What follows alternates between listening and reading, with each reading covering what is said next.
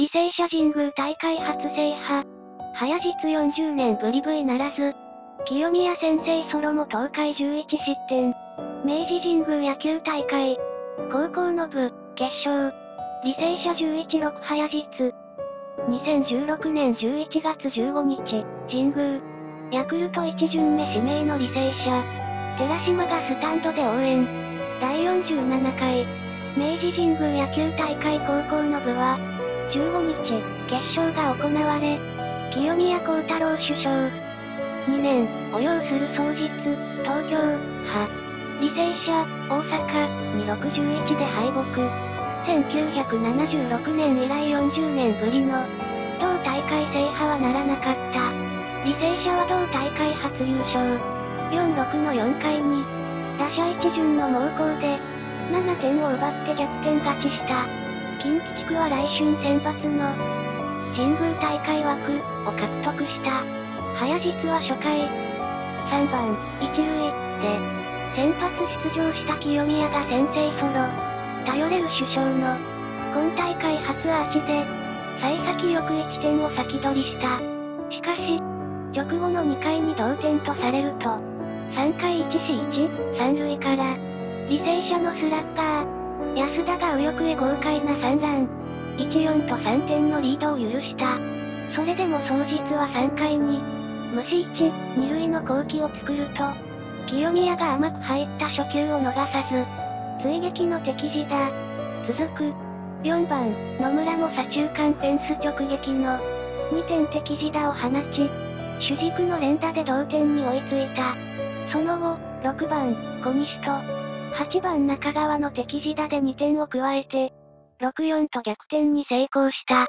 だが、直後の4回に、2番手、赤嶺が履正社打線に捕まる。7番、片山に3ランを浴びるなど、この回だけで7失点を喫し、61と、一気に試合をひっくり返された。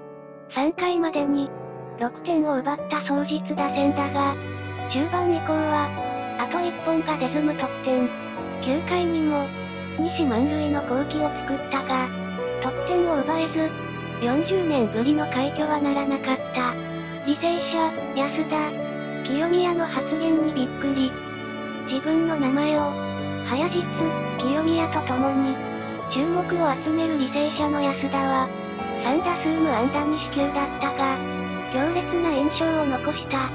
3点リードの7回1死2塁で、強振した打球は一塁線へ、一塁手のグラブをかすめて、右翼線に転がると、一気に三塁に達した。